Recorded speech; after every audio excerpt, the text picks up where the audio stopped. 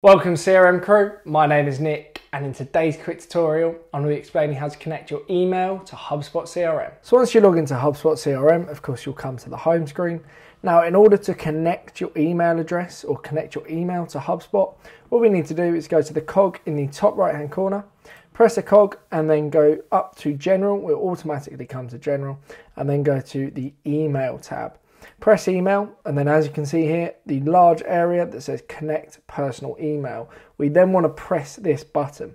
So press connect personal email and then we firstly need to select who our email provider is. Now the common three are obviously Google, Office and Exchange. If it's not, press other mail account and it will show you options for that. I use Google, so I'm going to press the Google option. And then as you can see here, it gives us an option on whether we'd like to turn on inbox automation. So it's entirely up to you whether you'd like to do that. You can turn that on at a later date. I'd probably say no for the time being and then go back to it, have a look whether these things would be suitable for you.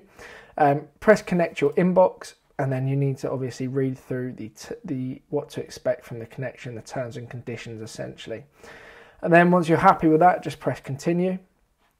And then it's going to load up your email screen. So obviously this is my login and it's going to ask me to, Google is going to be asking me to connect to HubSpot. So I'll press that as obviously that's my email. And then I want to fill in the password as well. Thank you to Apple for that. And then just press next again. And then it's going to ask me, or it's going to tell me that HubSpot wants to access your Google account. And I'm just going to, clearly you can see here everything that HubSpot is going to be accessing. And all we need to do is just press the allow button. And that's it. Once that is sorted, it's going to automatically just load up here, connecting everything, doing everything it needs to do. You can download an extension as well if you'd like to that sits in your email. It's like Outlook or Gmail, for example. I'm not going to do that, so just press no thanks.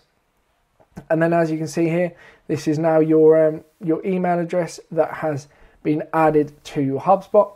If you'd like to turn on automation, you can do here. Just press the tick button.